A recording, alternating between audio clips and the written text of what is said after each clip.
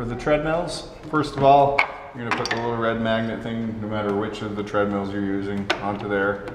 That's going to get it to turn on.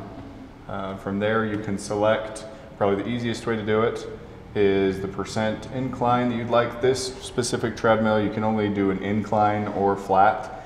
The other ones you can select flat, which is 0, an incline or a decline. So you could select that. I'm going to put a 4% incline, just as this example. And then I'm going to select the miles per hour that I'm going to do. I'll go 6 miles per hour, and then it's going to slowly speed up for me until I get up to 6 miles per hour. Now you can either, to stop it, just press stop, or if you take that off, then it'll take the power off completely.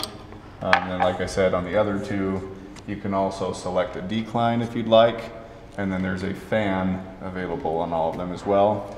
If you want different programs, all the treadmills have different programs, whether you want to go the same speed or different speeds throughout, or you can just manually decide how fast you want to go throughout the program.